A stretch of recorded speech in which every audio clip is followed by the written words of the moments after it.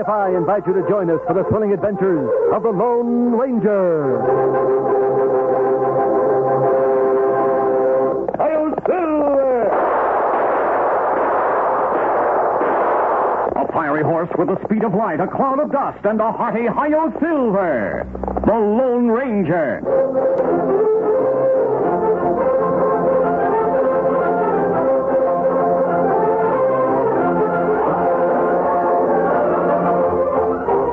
With his faithful Indian companion Tonto, the daring and resourceful masked rider of the plains led the fight for law and order in the early western United States. Nowhere in the pages of history can one find a greater champion of justice.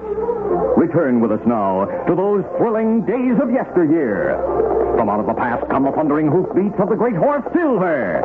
The Lone Ranger rides again. Come on, Silver. Let's go, big fellow. Hi-yo, Silver! Hooray!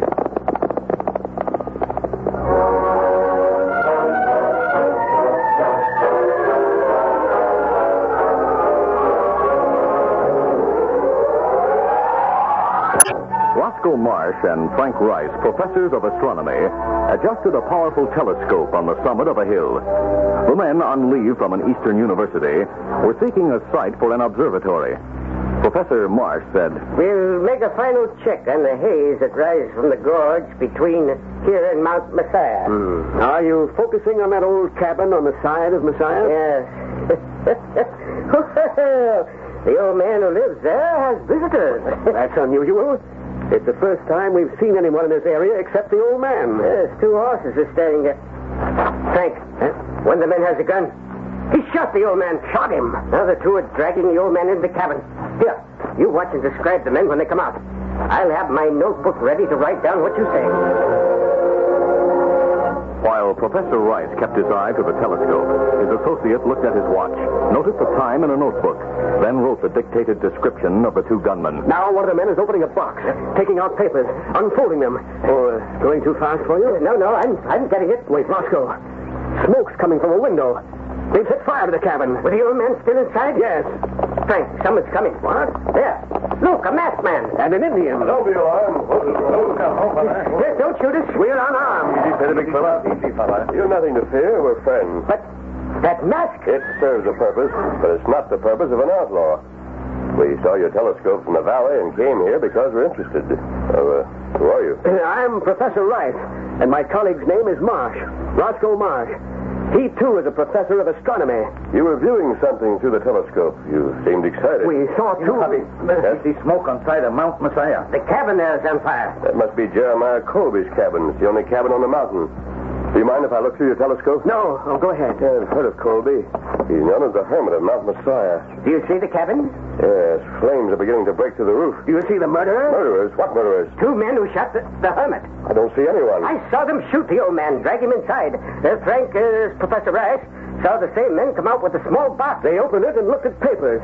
Then I saw smoke coming from a window. That's when you arrived, you and the Indian. You mean Hermit inside burning cabin? He must be. The cabin will burn to the ground long before we can reach it. We're helpless. Yes, that's how we felt when the murder was committed. Even if we'd had guns, we couldn't have helped the poor old man. No gun would shoot that far. Tonto, you watch the cabin through the telescope. Can you professors describe the gunman? Oh, yes, indeed. We've made notes.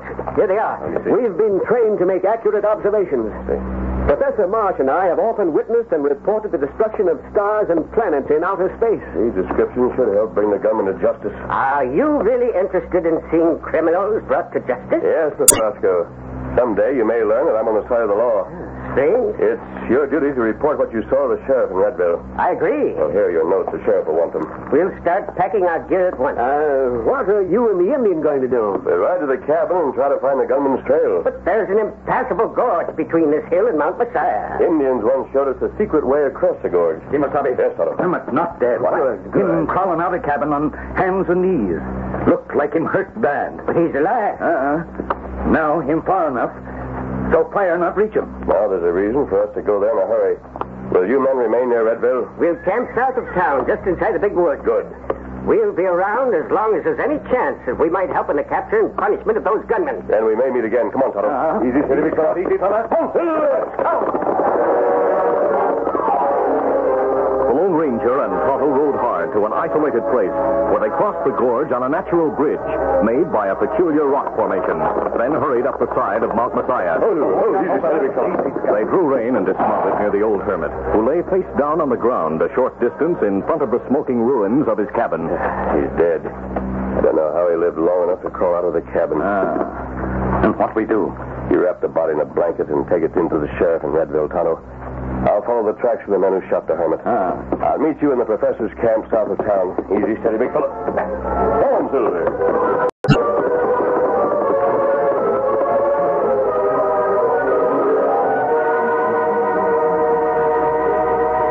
It was after dark that evening when the two astronomers entered the sheriff's office in Redville. The man seated in the sheriff's chair said, Good evening, gentlemen. Good evening. Are you the sheriff? No, the sheriff and his deputy had to take some prisoners to the state pen. The jail being empty, the sheriff left me in charge of the office. Oh, then you're not a real lawman. Yeah, they're real enough to take complaints. I'm a special deputy, likewise a lawyer. Hamilton Meade's the name. Mr. Meade, we're astronomers. I'm Frank Rice, and this is Roscoe Marsh. Glad to know you, gentlemen.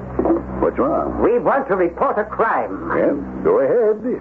I'll take your report and refer it to the sheriff when he returns.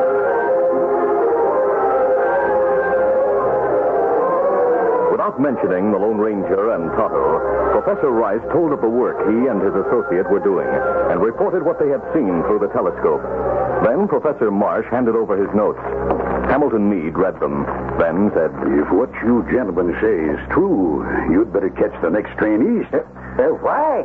You're in danger, and you're not armed. We don't own guns. All the more reason for you to leave here. Those gunmen will surely try to kill the witnesses to their crime. They can't possibly know we saw them.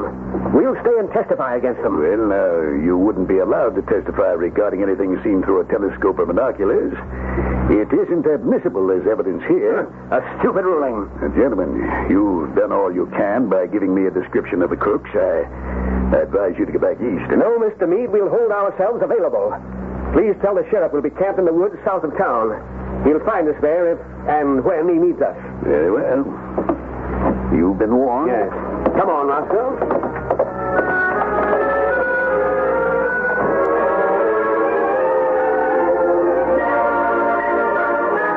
For a short time after the professors left, the man at the sheriff's desk sat frowning at the paper bearing the description of the crooks.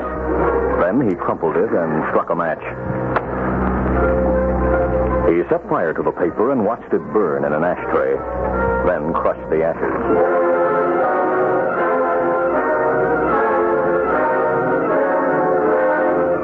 A few minutes later, Hamilton Meade heard a rap on the door. He crossed the room, opened the door, and saw an Indian lifting a heavy blanket-wrapped figure from the back of a paint horse. What goes on? Me bring dead man. Me carry him inside. A dead man? Him Jeremiah Colby. Now, hold on. That's the coroner's business. And if business the sheriff.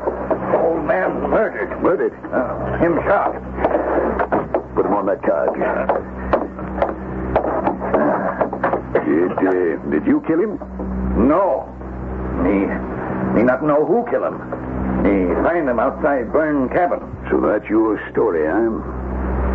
Well, I think you killed him. Why you think... You're covered. Put your hands up. But you... Don't reach for your gun. You not regular sheriff. Nevertheless, I'm arresting you. Now stand still while I take your gun. No, you... Moving with lightning speed, Tonto grasped the wrist of the special deputy and turned the gun. If you pull trigger now, you shoot yourself. I'll kill you.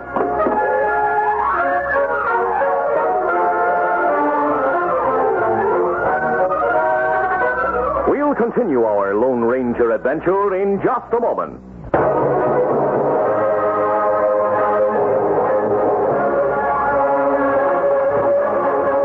Now to continue. While Hamilton Meade, special deputy, and Tonto struggled for possession of the gun, two men entered the office. Hey, arrest him, boy. Hang on, Ham. Drop him with your gun. Right? That should hold a redskin for a few minutes. Yeah, thanks, boys. Close the door. What happened here, Sam? Hey, what's that on the couch? Looks like a body. Yes, it is, Hoke. It's the body of Jeremiah Colby. What? Oh, that can't be. I'll take a look. Foley and I shot Colby, then burned him up inside a shack, just as you told us. This is the hermit, all right, Hoke. The Indian found him dead outside his shack. That means we'll have to call his death a murder instead of an accident. Why were you and the Redskin fight? I was trying to arrest him for the murder. Someone's got to hang for it. Well, take his gun and drag him into the cell before he regains consciousness. Right. Give me a hand, Polly. I hoped you two could steal the old man's bonds and arrange it so his death would look like an accident. Did we leave this Redskin here on the floor of the cell? Yeah. Give me his gun. Sure. Here. Thanks. Now close and lock the door. When the sheriff returns, I'll charge the Indian with Colby's murder. Good. Shouldn't be hard to frame an Indian for murder. Hoke and I'll swear we saw him do it. Did you get Colby's bonds? Yeah, there's $10,000 left. Yeah. We took them out of the old man's tin box. Here they are. Colby's name's on them, in ink. I'll take that off with chemicals. Ham, you're putting them in your pocket. You two will get your share after I've cashed them. Now, we'd better. Meanwhile, you have another job to do. Yeah? What's that? Get rid of the two men who saw you kill Colby. No one saw us. We made sure there was no one near his shack on Mount Messiah. A couple of astronomers saw you through a telescope on Bald Hill. What? They gave me written descriptions of you both. I burned the descriptions, but that won't keep them from telling the sheriff what they saw when he returns. When's he due back in town? He may be in on tonight's train. And we gotta work fast. I tried to scare those witnesses out of town, but they didn't scare. So now it's up to you. Where are they? They're camped in the woods, south of town. We'll go and shoot them. Not near town. We don't want any more bodies around. What's your suggestion, Ham? Capture them, take them into the mountains, and drop them down an old mine shaft. They don't have guns, so you shouldn't have trouble with them. Now get going.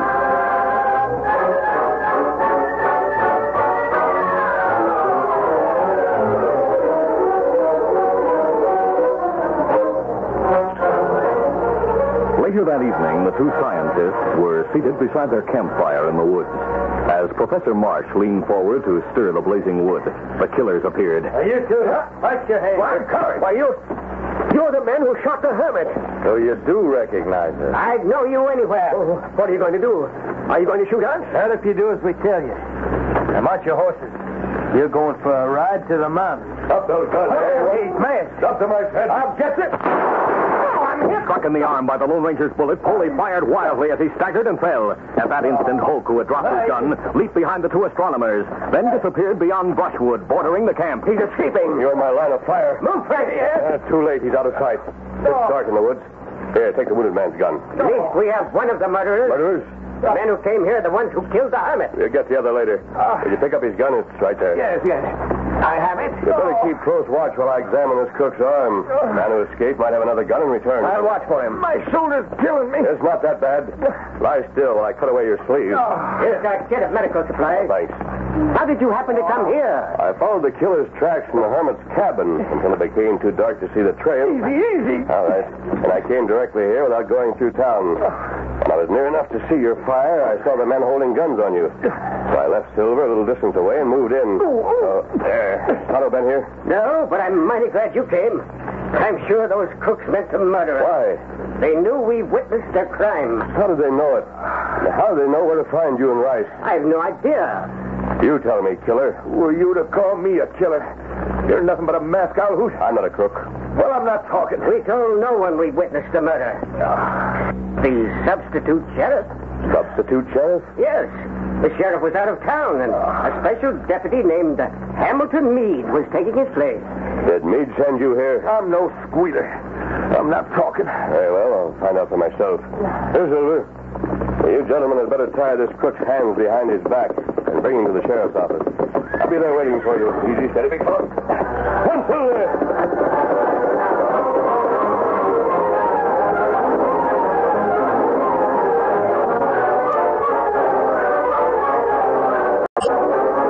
In the sheriff's office, Hamilton Meade sat at the desk, glancing from time to time through the door of steel bars into the cell where the Indian prisoner paced back and forth.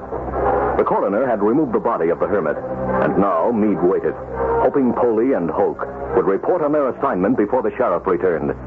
The door was opened suddenly. What you holding me? Masked. Keep your hands on top of the desk. Put down that gun. Not until you're disarmed. Tonto, Meade, you've a lot to explain. Raise your hands to shoulder level and stand up slowly. Now take that gun. To be safer on the floor in the corner than in your pocket. You must be a henchman of the Indian murderer. Murderer? Kimasabi. Yes? When me bring body of Hermit here, me say me kill him. Him say me under arrest. Me fight. Then 2 men come in, knock me out. 2 men, huh? Them same ones described by astronomer. I suspected you were working with the killers, Meade. Otto's story confirms it. You did. Yes, where are the keys to the cell door? Find them for yourself. Very well. Now start by looking in your pockets. Stand still and keep your hands high. Reaching into Meade's coat pocket to search for the key to the cell, the masked man drew out a packet of folded documents. A quick glance showed him the name written on the top one. Jeremiah Colby. Is this the motive for murdering the old man? Judge for yourself, mister. I'm not answering questions. Meade's confidence returned when he saw Hoke appear at the open door behind the masked man's back. Tonto also saw the killer and cried, Kimasabi, behind you. I'll get you. The warning came too late. Charging from the door, Hoke leaped on the masked man's back, reached over his shoulder, grabbed his gun hand, and pulled it overhead. Good work. Meade closed in to drive a smashing blow to the Lone Ranger's chin. But at that moment, the masked man flexed his knees, bent forward, and threw Hoke over his head against Meade. Both outlaws fell to the floor. And as they tried to untangle, the Lone Ranger drew both guns and said, Now we'll have it out. Oh, wait, don't shoot. Then stand close to the cell and keep your hands up. You too, Meade. Yes, all right. I'm going. Unlock the door. Hope, you fool. Why didn't you shoot him in the back? I lost my gun the last time I met him. The last time? The astronomer's camp. He wounded Foley. I just managed to escape. It was a long time getting out of the woods. Open that door, Meade. Now you're free, Tonto. My gun here and death. Me take it. You two. Go into the cell. Blundering fools. Close and lock the door, Tonto. No, wait. We have another prisoner. His name's Poley. Sheriff. Yep. I got off the train. I met the professors with Poley as a prisoner. They told me the situation and said you were here. Good. Get into the cell, Poley. Here's key, Sheriff. I'll lock him in. Sheriff, I took some bonds from Meade's pocket. They're on your desk. Jeremiah Colby's name is on them. They're the motive for the murder. I had no hand in the murder. You planned it, Meade. The whole thing's your idea. Foley and I didn't even know Colby had all those Civil War bonds. Poley's already made a statement, Meade. You're in as deep as the others. Sheriff, you've no further need of Tonto and me. That's right. Now the law will take charge. You've done your part, and I'm mighty obliged to you. Come, Tonto. We may see all of you again. Adios. Goodbye. Goodbye. Well, Sheriff, that masked man and his friend have earned a substantial reward. He wouldn't accept one, Professor. I know that for a fact, because I know who the masked man is. I knew as soon as you told me about him that he's the Lone Ranger.